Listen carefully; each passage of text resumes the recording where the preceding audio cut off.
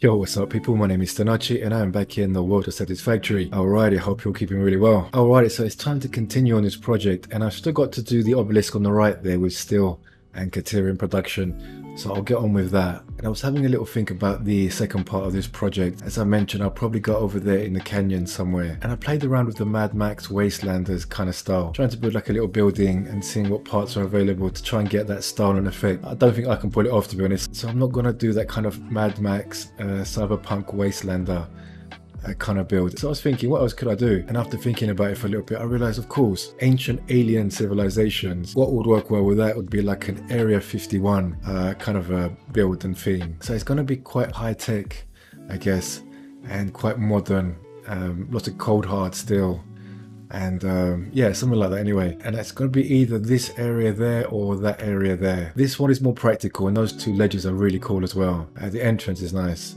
And just behind there was also oil as well, which is I'm going to need a little bit of. So that might be more practical. But I do like all these little arches that are going over and looking up. You get all those I'm not sure what they're meant to be, but whatever they are, they look pretty cool. Quite a few waterfalls here as well. But I did get quite a few waterfalls in the Eden project, so maybe I'll just go for this one. We've got a little like oasis green pond there as well. And it's a lot bigger than it looks as well, this area, especially up there on that ledge and down there as well. It's a big area. It's a little bit narrow on the entrance, but from down here, it'll be really cool to have these over-towering canyons on either side. As I said, I know it's a little bit like Eden project, but it's going to look very different this time. All right, so let me get on with the last obelisk there. Yes. All right, so just going to quickly run through the obelisks as I don't want to spend too long on them and move on to the second part of this build. And what I've done is added a little bit of like small scaffolding around the various areas on the inside. Like for example, just put random stuff to make it look a little bit more like a, well, an excavation archaeology kind of site. And now that I've finished the third one, they've ended up having their own kind of like, well, it's kind of like each one's dedicated to its own ancient deity or god or whatever. And this one is more like well, this is the nicest one out of the three. The other two don't look as friendly. This one I guess could be the ancient god of wealth or love or something like that, because it's got a softer golden glow to it. So I know that face is not exactly the most inviting or friendliest of faces, but yeah, compared to the other two, it's the best out of the three anyway, let's put it that way. Alrighty, coming over here to this one that is doing the quartz and the limestone, so concrete and quartz stuff. Again, I put a little bit of scaffolding around, not too much. I was thinking to go all the way around the edges, but I didn't end up doing that. But a little bit of detailing here and there, that to give it a bit of support, metal structures, and coming on inside, random decorations here and there, like some scaffolding, odd pieces lying around, and another scaffolding here. I guess they would have built that to have a look at that very interesting power source thingy majiggy that is, whatever that is anyway, who knows. And I guess this one bloody is loud. Come on in, come on man, you can do it, don't be shy. That's it. And this one I guess could be the kind of the ancient god of the unknown or mystery or of deceit or illusion, something like that anyway, because it looks kind of creepy with those purple, anyway, whatever, I'm not sure. Let's go to the next one. Alrighty, coming over here to the third obelisk. This one is doing the steel and Katerium stuff and a tiny bit of iron as well. I'm not going to use screws and rods and stuff like that, but I do need a few plates, and the alternative recipe for plates is a bit of a pain in the ass, to be honest. So I was trying to get away with not making any iron ingots basically, and you can if you want to using alternative recipes. You don't need screws and you don't need rods, even though a couple of the screw recipes are not too bad in terms of their efficiency on output, but you just need so many screws, and so I thought just forget iron altogether. But yeah, I need to do a few iron plates because you need reinforced plates, and like I said, the alternative recipe for iron plates is a bit of a pain in the ass. But anyway, we've got some scaffolding here, and that's bringing in 720 of Katerium, iron and coal. And this one is definitely the god of war, the ancient deity of war. So I've got some more rougher looking metal looking stuff. A lot of them had this like feline kind of look, so I was trying to go with like a feline statue, and that was meant to be the tongue coming out of it, and tried to make it look a little bit like a cat, I guess. Yeah, and it's kind of, well, yeah, it kind of got it ish. It's pretty small inside here though, so as I mentioned, I didn't want to bring in the ores with trucks because they needed 4 trucks to keep up with that many ores. And it's a little bit smaller in here, so I just kept it to bringing in all the belts by or having a direct feed basically with conveyor belts instead of bringing them in by trucks. But of course we'll still have one truck dropping off coal for fuel, and the other one will be bringing out all of the resources to the, well, later on when we build the second part of this project. And so coming on up, the similar as the other ones, but this time we've got a black and gold look for the steel and caterium. And yeah, it just keeps going up, and this is the last floor. Yes, so the size of the obelisk that I did managed to fit pretty well. We've pretty much come near to the top on this one and on the aluminium copper one as well. The quartz and limestone is quite small. I didn't need much of the obelisk, which is a good thing because that one was laying on its side. But these ones managed to pretty much fill most of the obelisk. Kind of worked out pre-hand which items I need and how many of each I need for this project. Unlike the other one, the Eden project, I use old factories and there's a lot of wasted resources, like half of them just going straight into sinks. So it's not very efficient, to be honest. But this project will be very efficient, as in I'm producing pretty much exactly what I need on these 3 obelisks. But yeah, this one is yeah, definitely the God of War.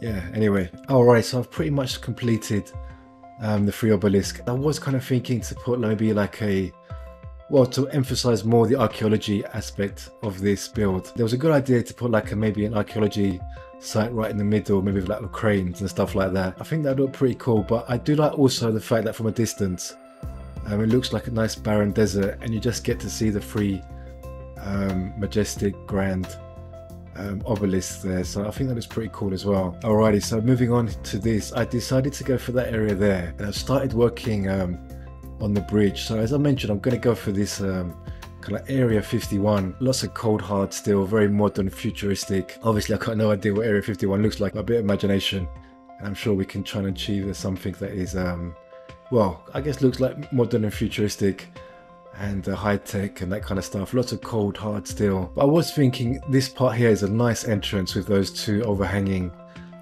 rock face cliffs. So I was thinking something like, I don't know if some of you might know Petra in Jordan. It's kind of like an ancient structure that's built into the rock face, and I think something like that there would look pretty cool. Quite narrow though, saying that, so I won't be able to do too much, but it'll make a nice entrance. Got a nice road leading out really right in the middle to the 3 obelisks that are there as well. In terms of practical location, that'd be quite cool because the trucks coming from each one can go onto this road and then head right there, and it goes straight all the way. Yeah, I'm liking it, and it's a nice straight path right into the middle of this canyon.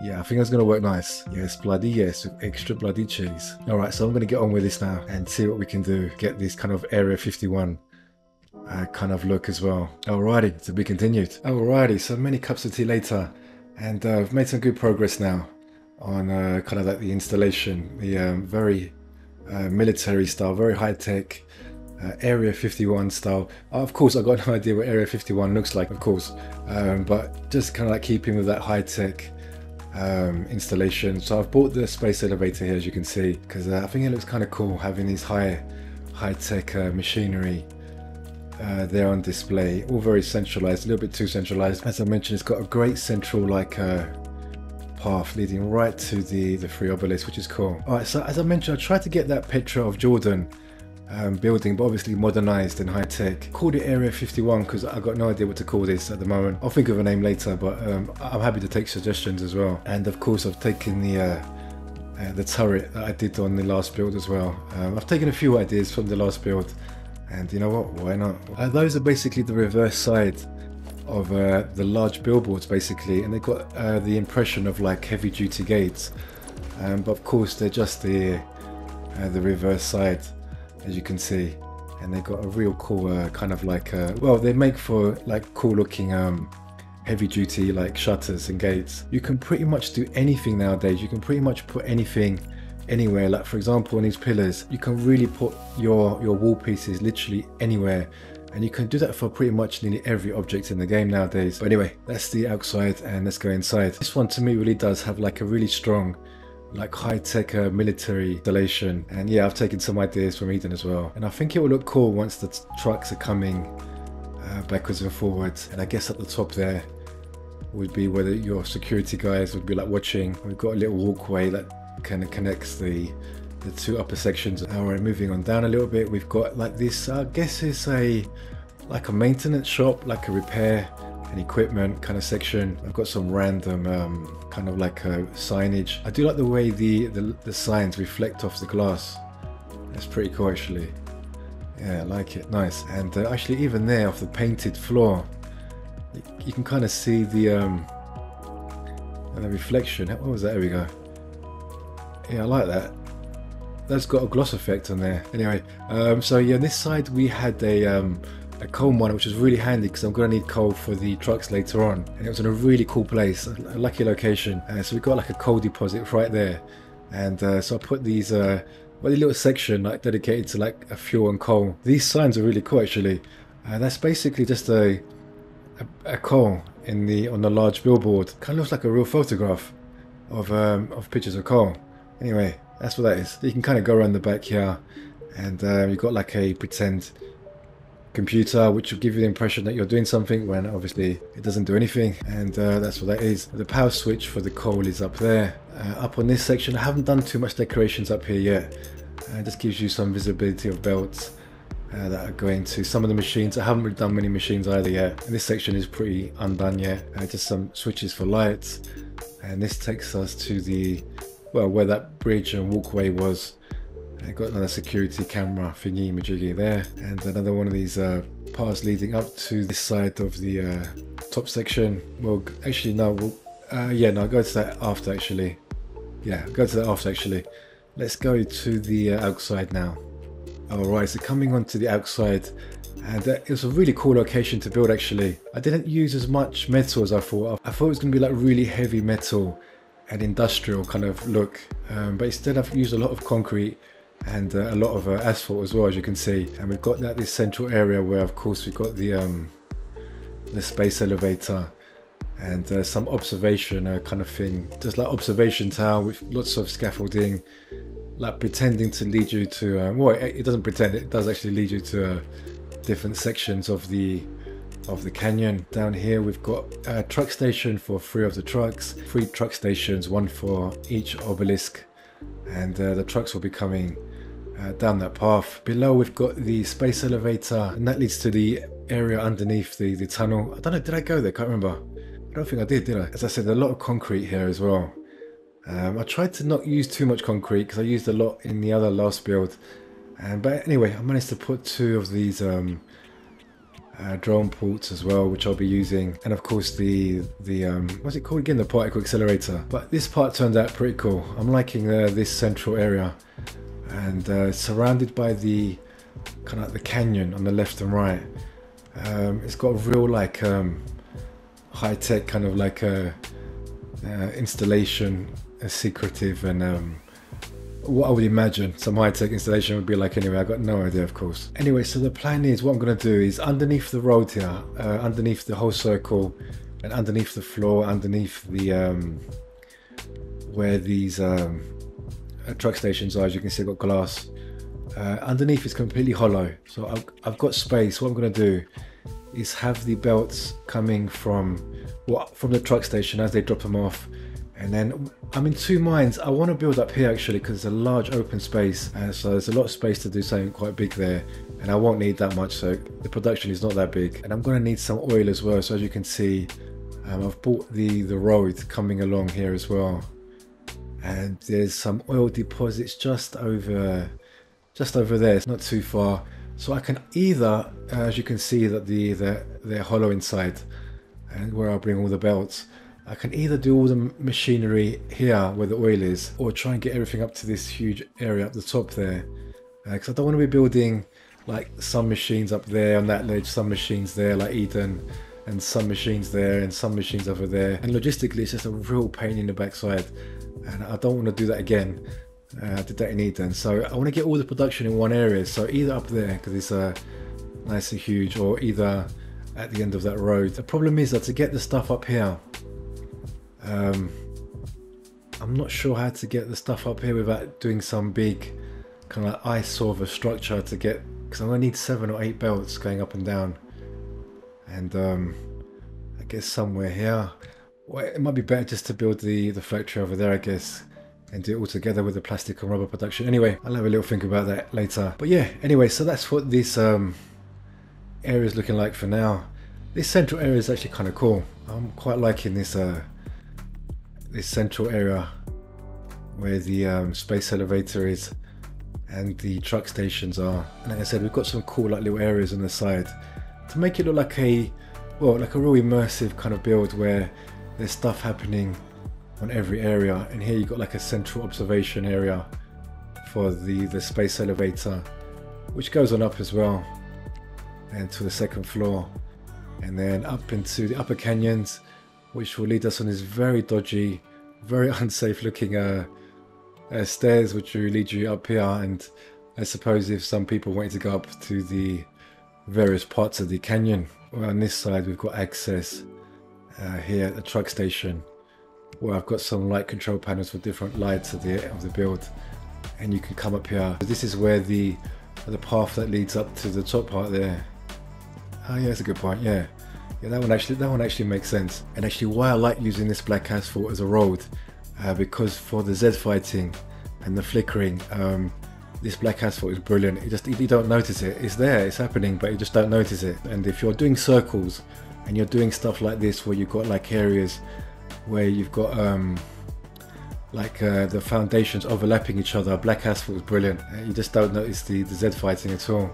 I mean, you can just use Micromanager and lower it the tiniest scale one down, and it does the same thing, but if you can't be bothered, just use black asphalt. Alright, so let's go on to the I'm not sure if I showed the bottom part here, so let's go on to here as well, where the lower side is, and this leads to the actually I did do this, didn't I? Yeah, that's where the miner is, and here's where we got some coal for, I'm making copper powder and some sulfur for the batteries later. And this leads at the very discreet, very small passage that leads at the back of the equipment, well, whatever that is, I'm not sure. Alright, so let's go to the top section, and this is pretty much the last area that I've done. Got a security camera and some signage, and this leads up to the only area that I've kind of done some machines, particle accelerator is, and this leads up to here. And actually, let's go up to here first. So this leads all the way up to where the particle accelerator is, and I kind of left it very simple at the front there. I think actually I'll just leave that simple. It doesn't need to be fancy there. Yeah, that's fine actually. Just leave that like that, and we've got the two drone ports at the top there as well. So this is like the main control area. So this manufacturer will be doing batteries for the drone ports, which is right above us up there. And those 10 smelters overclocked to 200% are doing copper ingots for the constructors to produce 100 copper powder per minute for the particle accelerator. So here we have basically our central control area with a nice overlooking windows to the middle part and section. Here we've got a sign again for Area 51. I might change that name, I'm not sure, but for now we'll just keep it as that. On this side, so I've got a control area, like I've done this on all of my configurable factories, because later on what I'm thinking is I want to have all the configurable factories send all of their output on the drones to one huge project that I would like to do, possibly once maybe it goes to full 1.0 release, and we'll have like tier 9 and 10 items to produce. So I'll have all of the output from all my configurable factories kind of heading to one final last area, and I can do that by these this little setup that I've done on all my configurable factories. So from this one programmable splitter, all of the output of all the machines, if I do them up there on that ledge where I said, they'll come under the floor, and they'll come at the bottom below us, and they'll come onto that conveyor belt here, and they'll go to this programmable splitter where I can decide either to send some items or all the items either to the drone port, or either to the sink, or either to like a temporary storage. Yeah, so I found that kind of setup quite useful actually, and I've done that like on all my factories, so it kind of gives you a bit of versatility. Anything we decide goes to the center output, it will come out onto this sink there, and obviously the storage will go right there of course, and the drones, which as you saw are right above us up those stairs. Alrighty, so that's basically the well yeah, that's basically the whole build. So now what I really have to do is actually, let me go this way, and so now basically what I have to do is the hard part basically, belt work underneath the floor here from the trucks, which will drop off the truck stations there. And as I mentioned, underneath the floor here we've kind of got like a hollow floor, as you can see, which leads us to to every section. So now I've just got to decide basically whether to do the production kind of up there. Like I said, it's a huge area. At least I have plenty of space. Just the issue I have with that is getting the belts. I guess I could do like a scaffolding like these, like but on a much larger scale. Somewhere at this point, coming up to there, make it look a little bit industrial. I'm not sure. Or like I said, the other alternative is just to keep the stuff going along the floor here, right to the end of the road here, and we can do everything at some kind of like building at this point, and then we have the oil there as well, just literally just over here. Actually, I know they did say they're going to make some changes to this part of the map, didn't they? But I'm hoping they're not going to make any changes to this part of the map, because they did actually change that part there where those two rock faces, the ledges where the particle accelerator is. That's new, and they've made small changes to this little bit here, so I'm hoping that this part will be permanent and they won't be changing anything on this side. But they did say they're going to make changes to this area, so maybe that's not a good idea to build anything here. Well, I could just build it like at this little area here. What's the chances that they'll change this bit? Who knows? Who knows? I'm not sure yet, to be honest. I've got no idea. I'll have a little think about that. Alrighty. Anyway, so the free obelisk area 51 build. Made some good progress. And yeah, interesting. Interesting little build. It reminds me of that game actually. I can't remember what it's called. There was this game that I played, and you had like this level like was set in this kind of setting, like in a canyon, and with different levels. And it was really high tech. What was it called again? Can't remember, like a fish. I got no idea how to do anything, you know that. Alrighty guys, anyway, I'm going to leave it there. Hope you've enjoyed the video. Thank you for watching, and maybe I'll catch you again soon.